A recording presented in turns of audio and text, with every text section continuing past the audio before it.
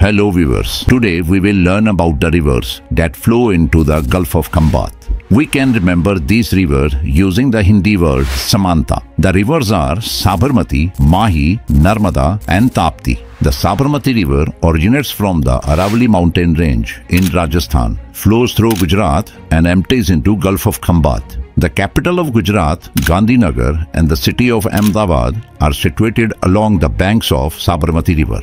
The Mahi river originates from Vindhya mountain range in Madhya Pradesh and flows through Rajasthan and Gujarat and eventually draining into Gulf of Khambhat. The Narmada river is the longest west-flowing river in peninsular India. It originates from the Mahakal mountains, flows between the Vindhya and Satpura ranges and drains into Gulf of Khambhat. Finally, Tapti river originates from the Satpura range at a place called Multai in the Betul district of Madhya Pradesh, flows through a rift valley and falls into Gulf of Khambhat. So these are the rivers which drains into Gulf of Khambhat. Can you tell us in the comment section what are the tributaries of Narmada river? Thanks for watching.